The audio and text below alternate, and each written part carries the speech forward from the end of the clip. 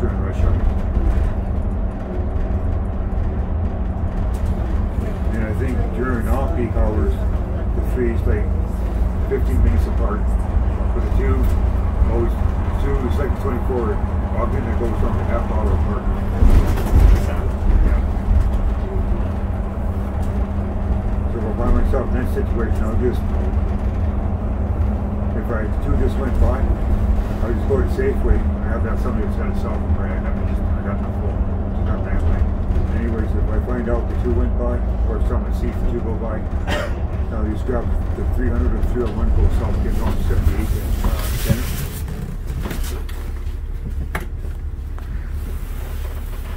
So I'll get up to 78 in the center on the south side. I'll just walk up to my house. It'll be a lot faster than waiting half an hour for the two. Yeah, that's nice.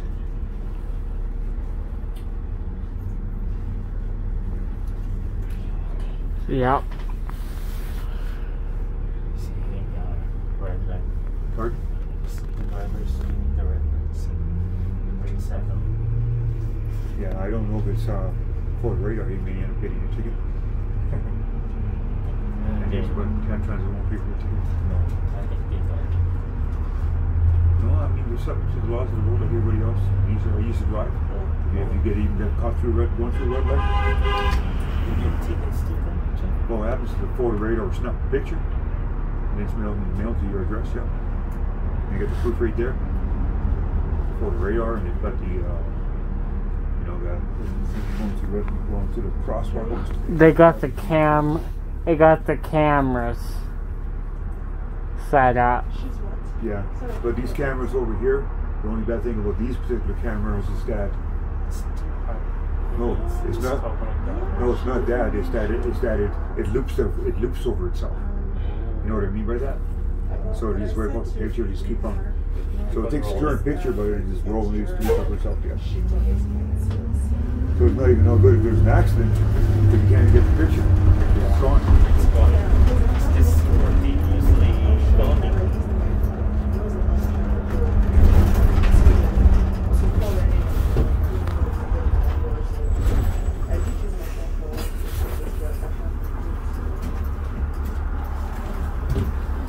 If I was driving maybe a bit previous to one, I probably would be up at 20th Avenue already.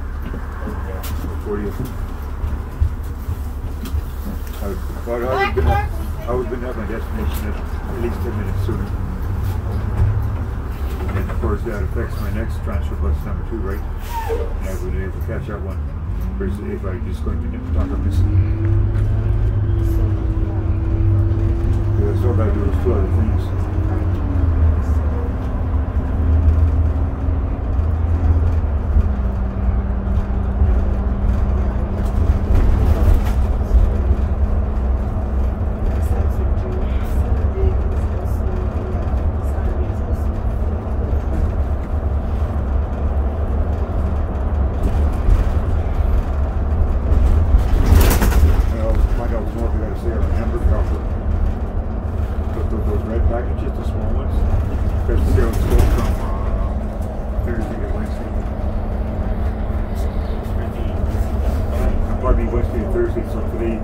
Today's the last day of it on this sale.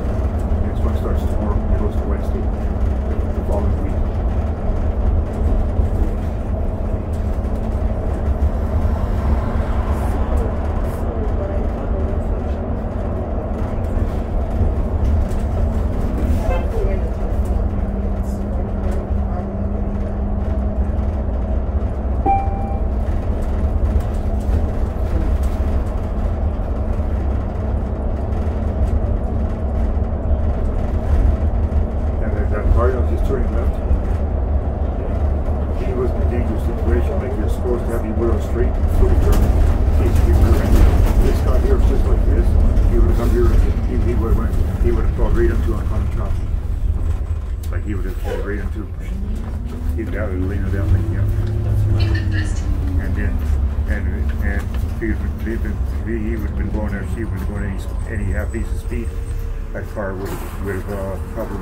It's crazy how much mileage these buses put on, eh? Yeah. Some of them drive for 21 hours a day, so. But you know what's better though, is that when you get the first good snowfall, they slip and slide, right? And they can't change these tires because it's too much labor intensive work, so they got all seasons on. They had all weathers on. It was ready for snow and ice. And it'd be like a summer, so it'd be good for summer too, you don't have to take them off. If they have slowly upgraded the buses with all weather tires.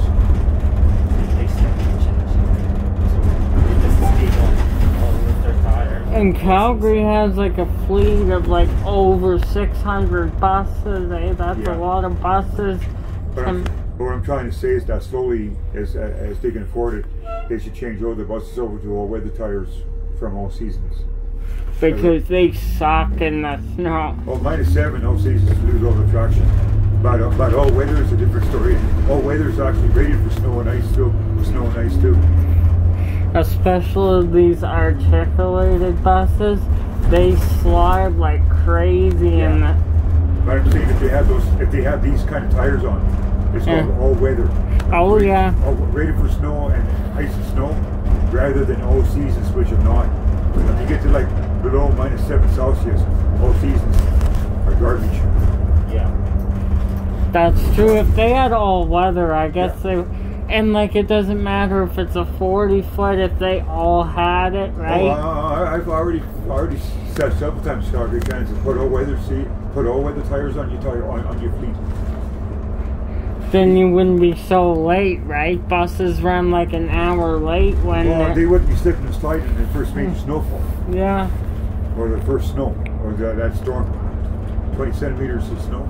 Buses wouldn't be slipping and sliding like they are if they had all weathers on. And a lot of Calgarians have asked, where's the all-weather tires on the buses? And you know. Well, I've asked too. Yeah. For example, this is 301. If 301 shows up 20 minutes late, that's why. Well, that or sometimes, you know, there's been an accident or you got a detour or whatever stuff. Sometimes situations can't be avoided. Or the bus breaks down, there's a coolant leak or something. Yeah, something else. If the bus breaks down, rather than sending a replacement, you have to wait for the next bus. You have to wait for the next scheduled bus to come. For example, and it's got to come out of the particular garage, right? Like, this bus is from Stony facility. So that bus would have to come out of Stony, right? Well, what about, because I know there's Victoria Park and I know there's also Anderson. Anderson shut down.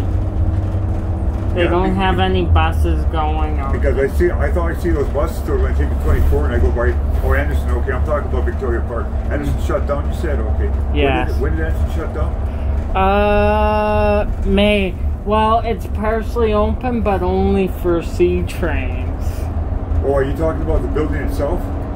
Yeah. Oh, okay. They only have C train mechanics in there. And then the bus part of the garage is shut down. I wonder why that is. That's stupid. Yeah, exactly. They could probably take some of these articulated buses to Anderson. You know what they can do? It'd be a lot slower. But I've been in Phoenix and you got the Valley Light Metro buses there. They got those turnstiles when you come on the door, and you get on. It's right up about kind of, so it blocks you so you can't get further into the bus, and you have to pay your fare to the fare box, the driver, whatever. And when he's satisfied, he pushes the button, whatever. Then the thing goes, and then you can go on your way. It's a lot slower, but then it's a lot more revenue generating because then you're forced to pay your fare. Yeah. And the bus will not move until. Yeah. Oh, I've seen one driver in a situation like this. The bus wouldn't move till the passenger came forward and paid his fare. Because the driver suspected somebody came on without paying a fare, and exactly that was what happened. He was hoping the bus would go on and nobody would notice anything, but the driver did and just said, "I'm not going to move this bus." And he had to get out eventually, right? I mean, he had to get a pay. A lot of times when the buses overheat too is when it gets hot here, right? The engine lights come on sometimes, but they're constantly being used. Yeah, but if you have enough coolant in it, Yeah. if you got like a transmission, like added extra cooler transmission cooler and add a car, not no more. If you got that, and if you got a good cooling system and rad system and everything, then your cooling system should be fine. The bus should not be overheating. Yes. But unfortunately, there has been some instances where, yeah. But you make a valid point. Good cooling system, the bus should be able to go and do its normal. Well, if it's properly maintained, yeah. Another reason why I won't buy a vehicle anymore, because even electric, because I got a year to go to retirement. Yes, I just don't want to be saddled with the cost of maintaining a vehicle. Too expensive. Oh yeah. I mean, as it is, I've got my well, it's been renovated, thank goodness. A lot of stuff's been done to it, but I've got my condo maintained. Rather than putting a new bathtub in or bath fitter over the old tub, because I got my bathtub glazed. That's great. Oh yeah, I had to get it done again because some of the spots started to crack. So they said no problem. They wanted first of all they wanted a picture. I could give it to them. I got no digital camera. I won't be able to do that. You just got to come by my faith, you know, that this isn't, you know, the glaze is starting to go. And they came and yeah, they glazed my place, yeah. I mean, they glazed their bathtub. I also had remodeling work done in my bathroom. I got like modern, like contemporary bathroom, you know, with the modern splashboard type deal. And I got one bit under my mirror and from my lights in the bathroom, and that makes a huge difference.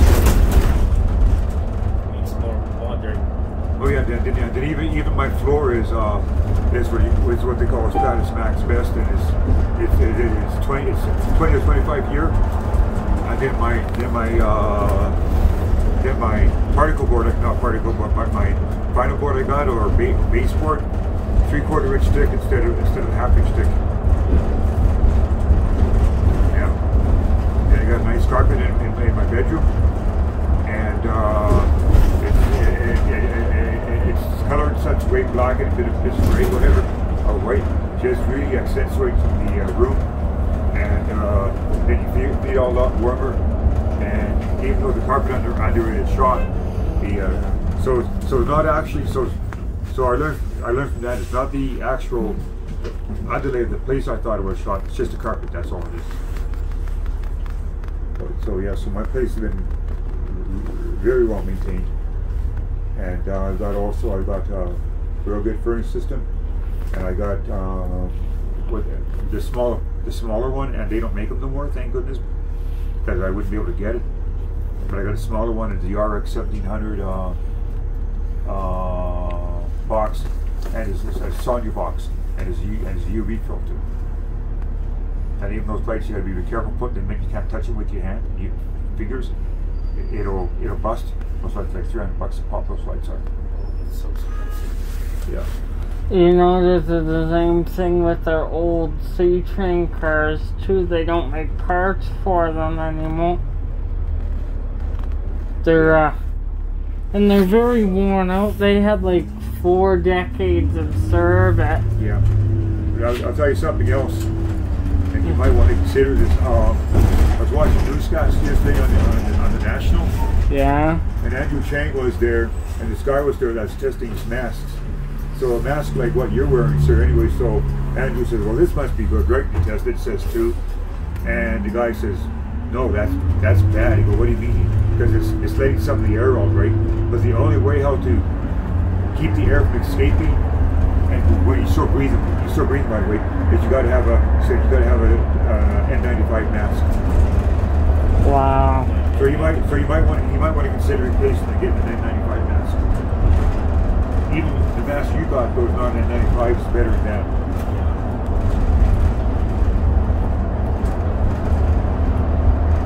And you can get them so they cover your nose just like that, right? You can up at the bottom, you know, and yeah.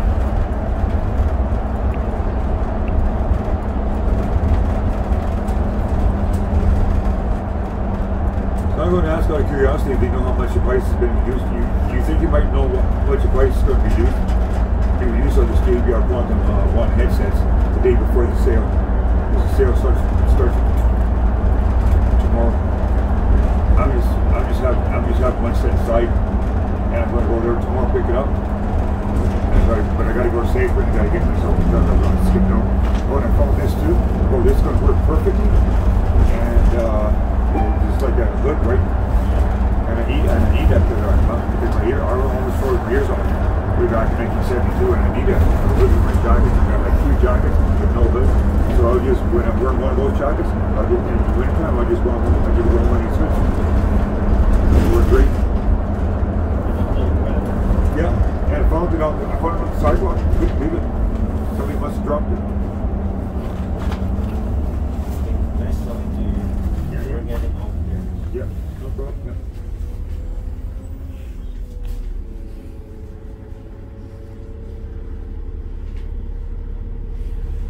Gotta get up with the next stop. We'll do a couple more, eh? It's nice out, eh? It's not cold. And I gotta get my jacket off. I'm getting warm.